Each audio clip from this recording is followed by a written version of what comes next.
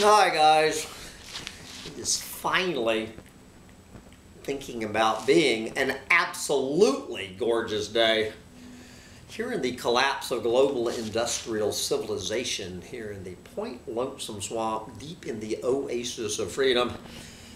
It is now Saturday somewhere around February 18th or 19th 2022, and the little dog and I have to get outside and start ripping down the outhouse. Yes, it is time for the outhouse to be ripped down and bundled up to move up to New York, baby. But before I dive into that project, do what I do every day. Well, every Saturday, or try to do, and that is bringing you one of my probably favorite rants of the week. This is our Hopium Roundup, our apocalyptimism Hopium Roundup, where we look at all the various ways the little techno-utopians and reality deniers and the usual list of suspects talking about how we're going to turn this train around here in the 11th hour and 59th minute. And finally, guys, all joking aside, finally we have an article that I can get behind. We have some hopium that even your old doomer can say hallelujah. Several of you have sent me this one. This was right here on Yahoo News also. Is eating people a solution to world hunger?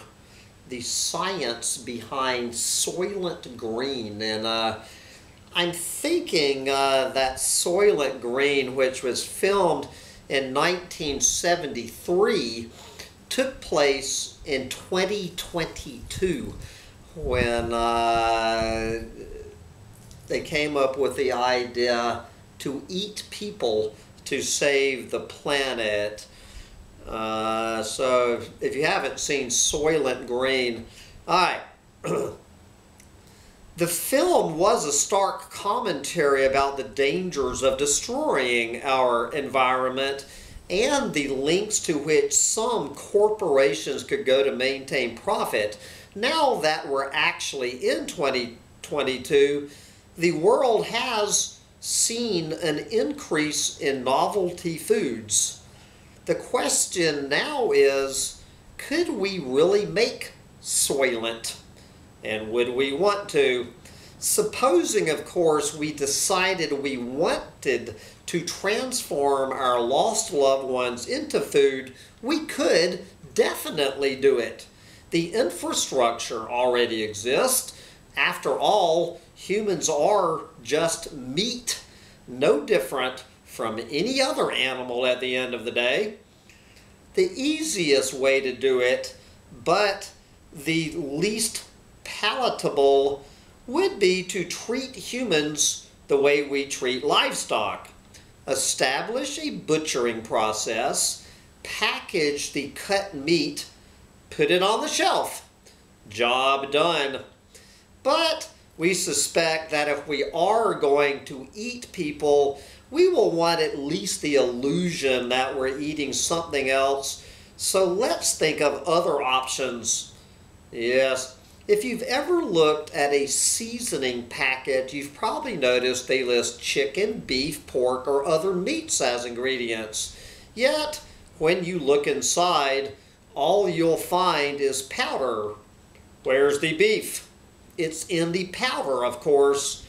And if we want to make a human biscuit, that is probably the way to go. Anyway, all sorts of ways to eat people to save the planet. I cannot, and what I especially like, what they talk about later in the article, is one possible drawback is that we might be eating these things called prions. Basically, like the human version of mad cow disease. It's what killed my mother-in-law, by the way. My mother-in-law, I guess, was a cannibal. But what it's talking about is that we would be eating these things that get into our brain and kill us, and actually eating humans could lead to the extinction of the human race. And so obviously we have something to be hopeful about, is the extinction of the human race by eating the human race. But anyway, guys, I have a lot of hopium to get to, so let's get back to the, all right, it is time to go back to sleep. Book Hermit, we'll have to say Book Hermit told you so. We have a ding for Book Hermit. Worst case climate predictions are no longer plausible. Worst case climate change scenarios with up to 4 degrees or even 5 degrees C of warming are no longer possible, a study has suggested, and I would probably agree with that. That 4 or 5 degrees C is no longer possible, but that would be a reality roundup. This is a Hopium Roundup. Researchers at the University of Colorado at Boulder say that such scenarios are based on outdated data from 15 years ago and are no longer likely to happen. The study also found that the goal of the Paris Climate Agreement to limit warming to 2°C is still within reach. Yes, this is lead author Roger Pielke. Quote, "This is cautiously optimistic." Don't you love that, how they always put the word cautiously before the word optimistic? This is cautiously optimistic good news with respect to where the world is today compared to where we thought we might be. The 2-degree target from Paris remains within reach. Yep. Anyway, then they break down how those hopium-soaked apocalyptimists come up to that ridiculous conclusion. So anyway, guys, this was actually on oilprice.com, but I held it off till Saturday, just so in case you're accusing me of making up this headline. BlackRock CEO, the energy transition will create 1,000 unicorns. All right, BlackRock is joining the forces creating unicorns. I looked here, I could not find any detailed information whether the energy transition will create 1,000 pink flying unicorns. I don't think they're going quite as far as claiming flying pink unicorns. These are probably just your basic white unicorns with no wings on them. But anyway, look forward to 1,000 unicorns being part of the energy transition. Thank you, BlackRock.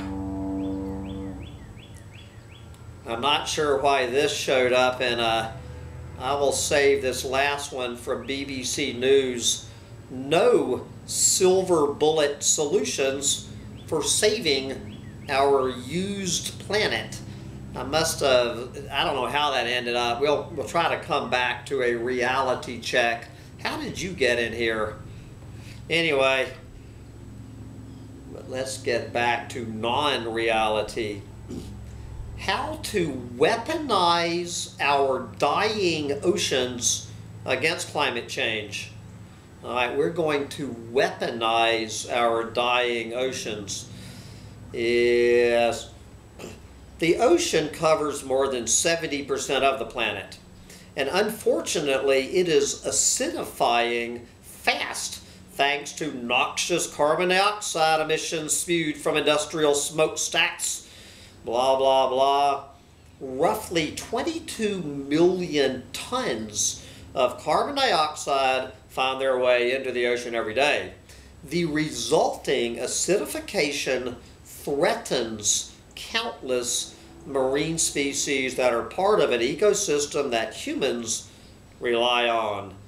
Yes. But what if we could use the ocean to combat climate change and possibly even reverse this process? What if the ocean could be used as a trap for carbon dioxide, removing it from the climate change equation indefinitely? Yes. All right. Then they talk briefly about carbon capture and storage, but if you doubt that, you will be thrilled to hear that last December, the National Academy of Sciences released a report that evaluated the feasibility of different proposals that instead focused on the role of the ocean in carbon capture. One of the plans, referred to as ocean alkalinity enhancement. You know, the opposite of acidification is alkalinification. So let's just enhance the alkalinity, would involve grinding up igneous rocks that are found right on the shorelines around the world to make the oceans less acidic and more alkaline. Theoretically, that would not only address the ocean acidification problem and make the oceans healthier, but also allow ocean waters to absorb excess carbon dioxide from the atmosphere and prevent it from acting as a greenhouse gas. We're just going to pulverize those rocks right there on the ocean, rake them into the ocean. Ocean acidification problem solved. Grind up some rocks along the beach, rake them, send them over there to the ocean, and go back to sleep. But if you think that grinding up rocks to save the planet is only good for the ocean, well, right here, rock dust used in agriculture can remove carbon dioxide. So what works for the ocean works for the land as well. It is not often that a positive parallel can be drawn between curbing greenhouse emissions and agriculture, but one solution may be on the horizon. Let's start with the facts, however. Industrial scale farming is one of the biggest sources of pollution to the planet, according to a recently released New York Times video entitled "Meet the People Who Are Killing Our Planet." That would be any of us who eat. The people who are killing our planet are any of us who eat food. Yes. Okay.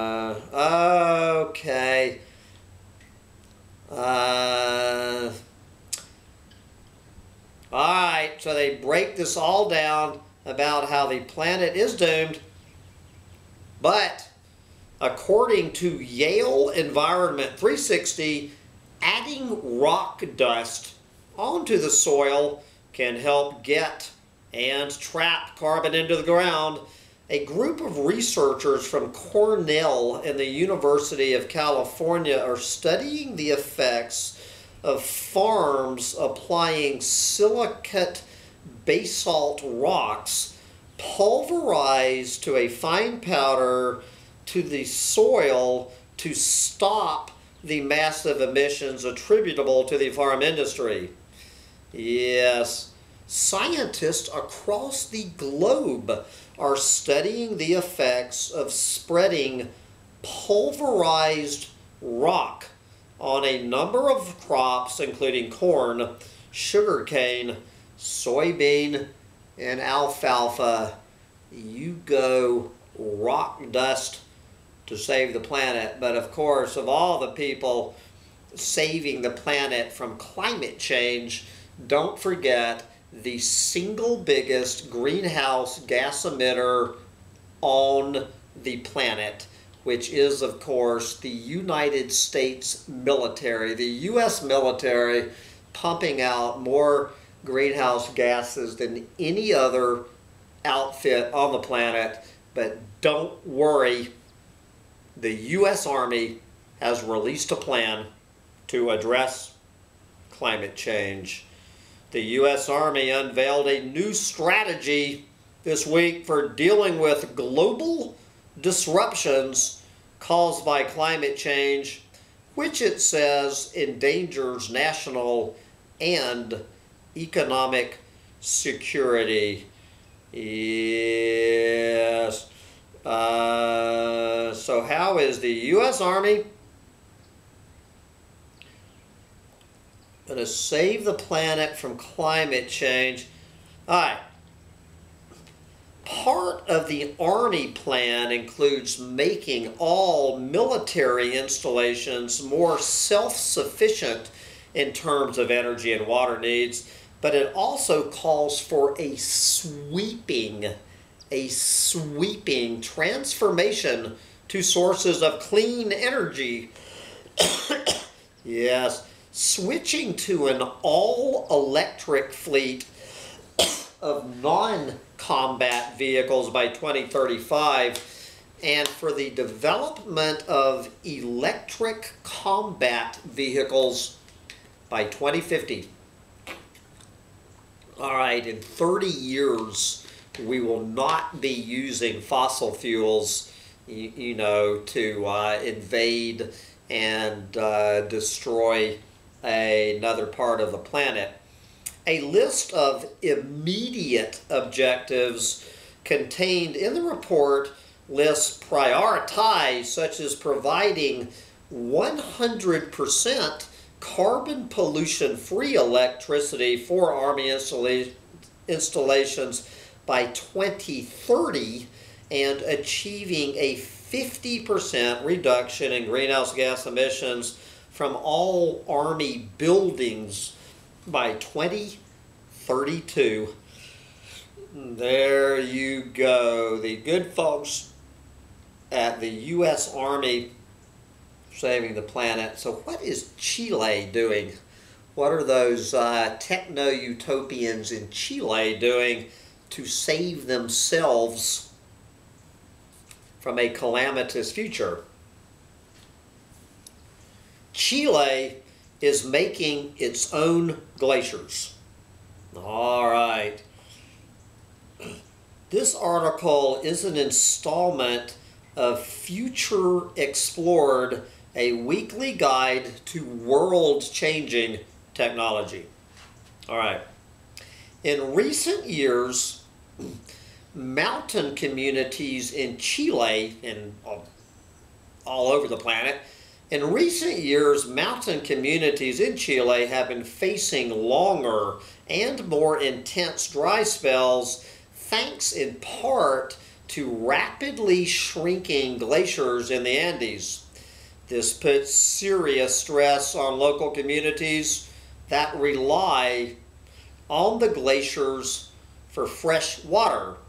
But a team of Chilean climate experts have come up with a solution. In 2022, they will attempt to do it yourself, their own glaciers. Yes, in hopes of supplying fresh water through the dry summer months. There you go. Just do it yourself.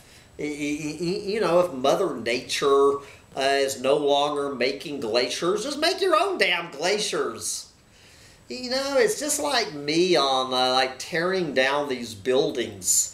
I got very overwhelmed and depressed by it, and my buddy comes over here with his damn screw gun in his sawzall and says, Sam, just tear your own buildings down.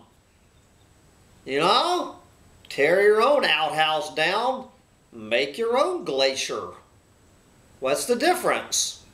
You know, I'm going to tear this outhouse down, then I'm going to go make my own glacier. Good for you in Chile. But let's see. All right. Did you realize that America is losing its superpower status to China? There is only one way we can get it back. All right. We are living at a critical juncture as the urgency of climate change demands that we cut back on fossil fuels. The costs of clean energy are plummeting. We have an opportunity now to course correct and go full speed ahead toward building our clean energy future. It makes sense for our economy, job security. Yes. All right. So let's see some specific examples. All right, here we go. This is how we can both save the planet from climate change and reclaim our rightful God-given position as the biggest superpower on the planet from China. All right, just one significant example of where we can innovate relates to American manufacturing. In order to meet our clean energy aspirations, we must strengthen our domestic manufacturing capabilities. That means building more of our own. This is kind of like, you know, building your own glaciers. In Chile, here in America, that means building more of our own polysilicon wafers, solar cells and panels, racking and tracking products, as well as batteries, wind turbines, and other critical components. There you go. You can save a planet and save your soul from China by building more and more and more and more. The more of this crap we build, the more of the planet will be saved. But just one of the many people throwing on to save the planet, the fashion industry. This is how the fashion industry, at least in New York, baby, will be saving the planet. New York bill enlists fashion industry in fight against climate change. Yes, New York is the widely recognized fashion capital of the United States. I'm sure you can see why this New York resident is certainly a poster child of the fashion industry. All right, New York is the widely recognized fashion capital of the United States, and it may soon use that influence to combat climate change. A bill which has been introduced in both houses of the state legislature would require large clothing companies to disclose and reduce their environmental footprints. Yes, the Fashion Sustainability and Social Accountability Act, for anyone who has read The Every by Dave Eggers, this is right out of that hilarious book about the sustainability movement. The Fashion Sustainability and Social Accountability Act, known as the Fashion Act for short, would force clothing and apparel manufacturers with more than $100 million in annual sales to disclose on their websites the amount of energy, water, plastics, and other chemicals they use, as well as their emission levels of the greenhouse gases that cause climate change. It also contains standards to include fair labor practices. Yes, this requirement would be applied to the entire fashion supply chain, including the farms where the raw materials such as cotton are grown and the process of shipping those materials. And after disclosing this information, the companies would then be required to begin reducing their ecological footprint. As I say, this is directly